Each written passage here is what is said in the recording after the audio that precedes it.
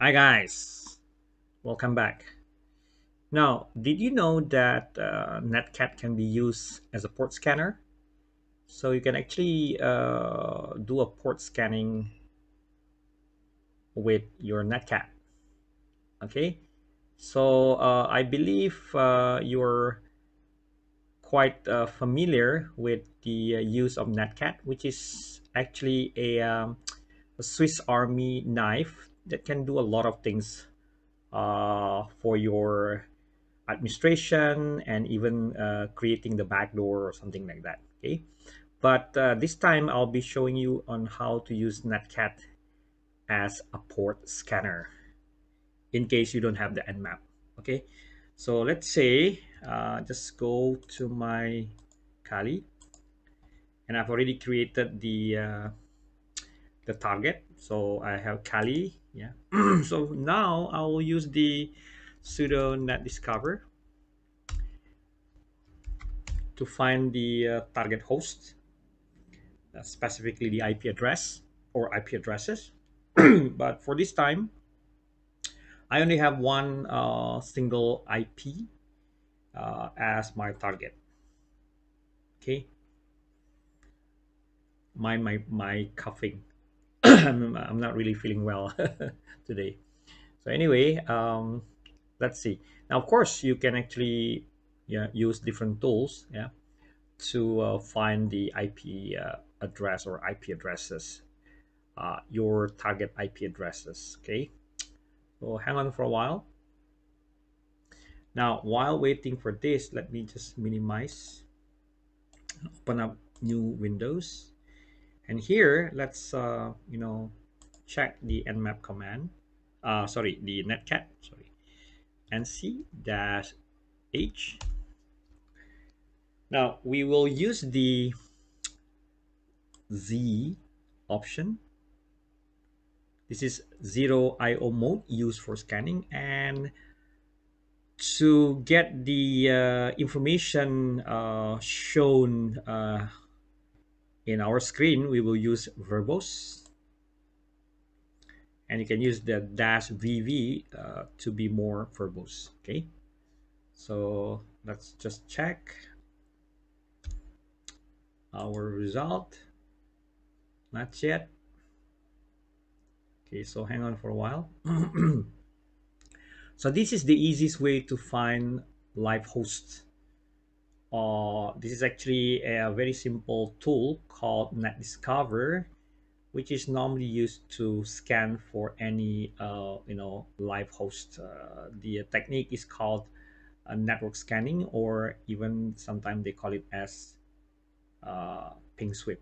Yeah, but this is actually using the. I'm not sure why is it not actually showing the result, but anyway, yeah. So if this one it has error, let's just try something else. Maybe use the nbt stat dash r. Yeah, so let's check our ip, and my ip is actually this one. I can just copy this and type nbt stat dash r and put the range, which is 0/24. uh oh, sorry, it's supposed to be nbt scan. So sorry. Permission denied.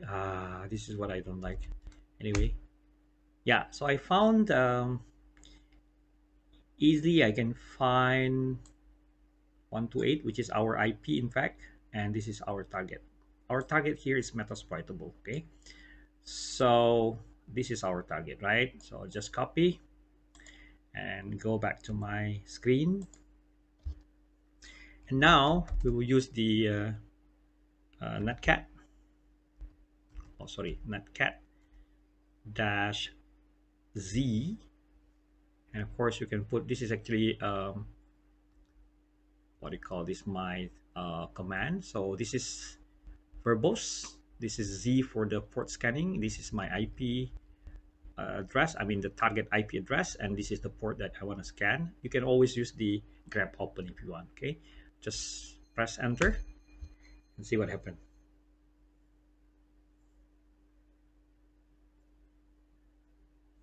Voila. Yeah. So we have this one. Yeah, of course, you can scan with another command like, as you can see here. Let me get back to the whole point. Yeah. So the syntax is quite simple. Netcat dash Z, which is for port scanning. You can use the dash V. This is optional for to look at the result verbosely. Yeah, you can put a host name or the port. You can put like comtia.org space 1-1023, which means that you want to scan from port 1 to 1023. You can also use the other technique like the server name, port number. Okay, so and you can also use like a dash zv instead of using dash z dash v. Okay, so let's get back to this one. Yeah, so let's say I want to scan for a specific port. So what I'll do, I'll just put like, okay, I want to scan for port 22. Okay, if you use the dash vv, you'll see what happened.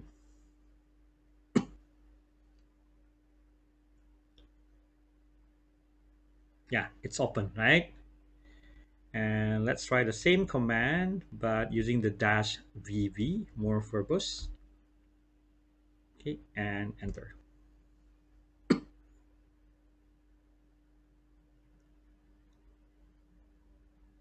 Wow. Oh, maybe we can try to put like, okay, grab open, see what we have.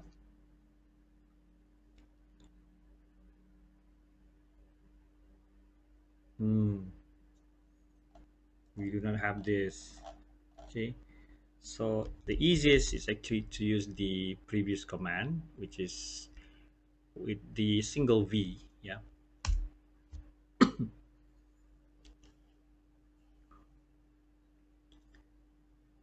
Yep. Or you can also combine this with dash v, so dash zv, and the port, the range. This is actually the range you're scanning from port 1 to 1023.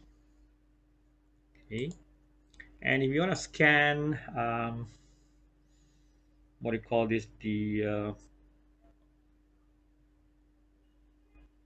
a bigger range of ports, then you can actually use this.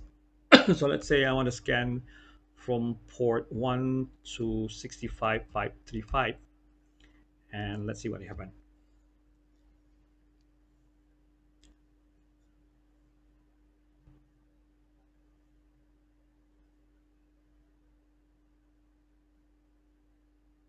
Yeah, so just wait for a while. I'll get back to this one. And you can also use the dash w1, and this is actually if I'm not mistaken is time. Yeah, so we can combine this command. So open up another shell. So what if we use the nc dash and remove this one, and we put dash z dash v. Okay, I forgot. So let's just open up Netcat. Oh, sorry, dash h, and the w with the second, the timeout for connects and final net reads. So let's try to combine the command dash z dash v dash w, or maybe like w1 1 second dash z dash v 192.168.236.129, and the port is, let's say, 1 to 1023. And if we go back to our previous, we can see a lot of different open ports. Somehow some ports are not identified. or were not identified. But we can see that some ports are or were identified as this. Yeah, so we got Postgres, yeah, MySQL, Shell, and Microsoft DS, and so on. Okay, and this is actually almost the same. So this is actually optional. Yeah, because it will give you perhaps a bit of time. Yeah. So basically here you have learned about how to use the um, Netcat uh, for port scanning. Yeah, for the purpose of scanning the ports. Yeah, a very simple tool that is by default already installed in some Linux distro or distros. Okay, some Linux flavors. So of course you can also do this with your Windows. You just need to copy the or install the Netcat Windows version. Okay, so and did you know that Netcat also can do a lot of uh, more things, like we can just type nc-h, can you can run the shell command, can program or run the what do you call this, run the shell command here with the E. Yeah, we can also send files. Yeah, like for example, you can use the dash L, the listening mode, or maybe connect to specific host. Yeah, yeah, like you can put like nc dash L dash P. This is actually for listening. To connect somewhere, you can just go to the or select type netcat and the host name and the port or ports. Okay, so let's say from the from this one we found something like, okay, yeah, see this one, shell. I haven't seen this port 514. So let's see, can we connect to it? So nc dash v, then 192.168.236.129 and port 514.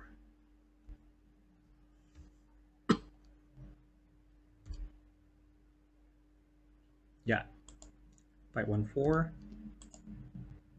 Now shell is open. Yeah, and you can type something like ls maybe. Oh, but it's open. Yeah, so we can connect to it. Or maybe we can try let me see, dash e slash sbin, then bash, something like that.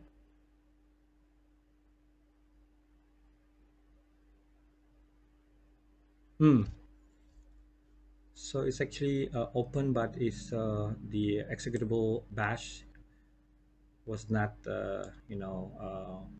running correctly. So let's see. Oh, you can use this bin shell. Sorry, it's supposed to be bin shell. So let's try this one.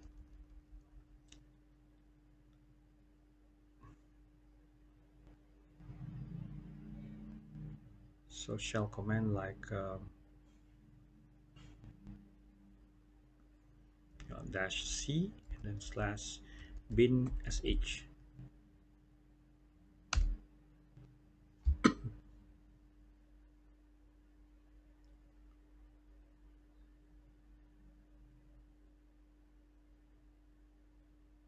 Hmm, nothing much. Let's no,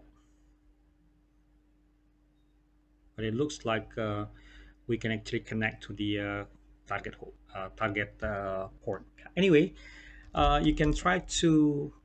I would recommend you to explore the use of the Netcat, because this Netcat is awesome. It is actually known as the Swiss Army knife Yeah, you can use many different features of and the Netcat to do a lot of different things. To send files, to receive files, to connect to the port, or even create a listening as a backdoor or something like that. Okay, so I mean listener. Okay, so my topic is just focusing on the use of the Netcat. Yeah, so you can use the command like this, and so don't forget here, this is actually the command, the option, and then the IP address of the target and the port. Okay, as stated in my presentation. Okay, yeah, so here, so again, the syntax is nc-z. The v is optional. Then you can put like the host name, the port range, yeah, or maybe you can put like a host name here and then the SSH or just port number. Yeah, you can always use the W uh, to create a delay or something like that. So example here, you can use the nc-z-v or -zv, then the name of the server or even the IP address of your target. Okay, so you can use name or you can even use the IP. Okay, so don't worry about that. Now, if you use the name, don't forget that you will need to have a DNS to translate the name to the IP. But I would prefer to use IP address. So you can use the same command and put this. So I'll just add extra things here. So this is your IP address,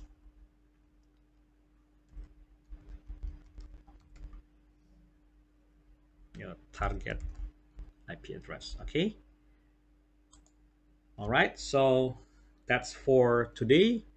And I hope that this short video will benefit provide you with the benefits, and you can actually learn a lot by exploring the Netcat commands. All right, so till next time, bye bye.